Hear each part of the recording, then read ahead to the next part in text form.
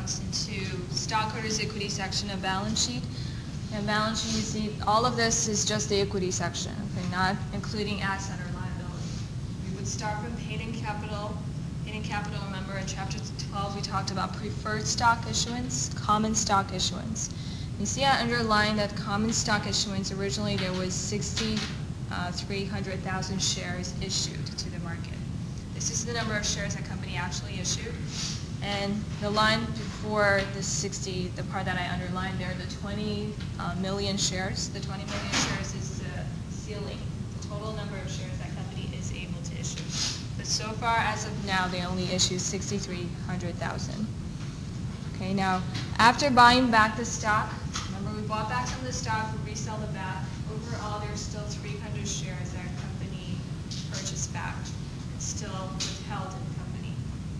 So this 300 shares times, remember the market price, the cost that they used to purchase.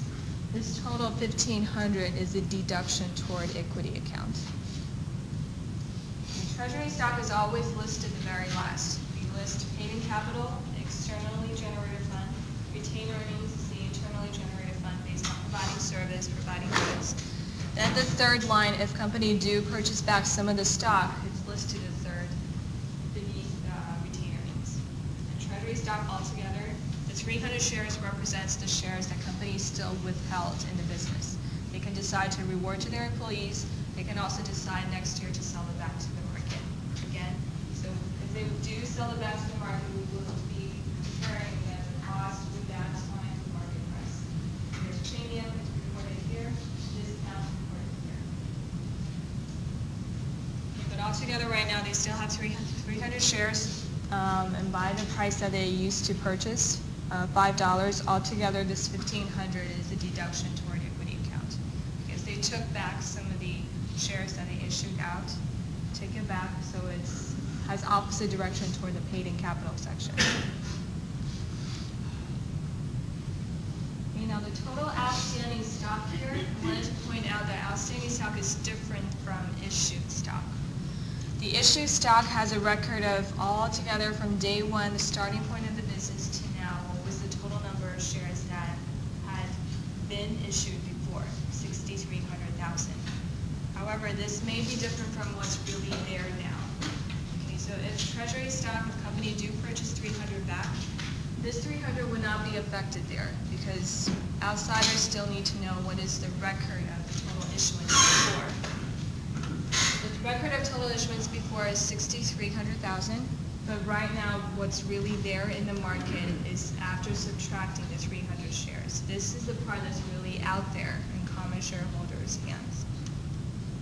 Okay, but upper part, the underlying part, is the number of shares that has ever been issued out to the market.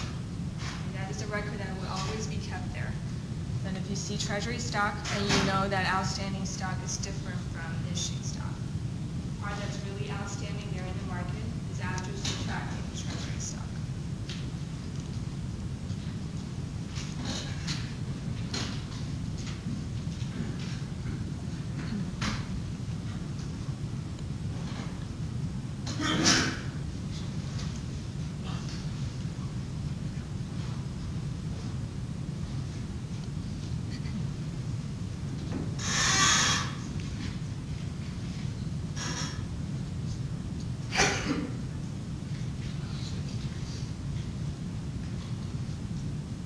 So in case that company did not buy back any number of shares before, then altogether the number of issued shares is 6,300,000 shares, and outstanding shares is also 6,300,000 shares. But if they did buy back the stock, which is reported below retained earnings, then you know that 300 is no longer there in the market. So what's actually outstanding? The number outstanding is different from the number issued. Issued is always a historical record of the total number of shares that has ever been issued out. Okay, but these two numbers may be different if company did buy back some of the stock.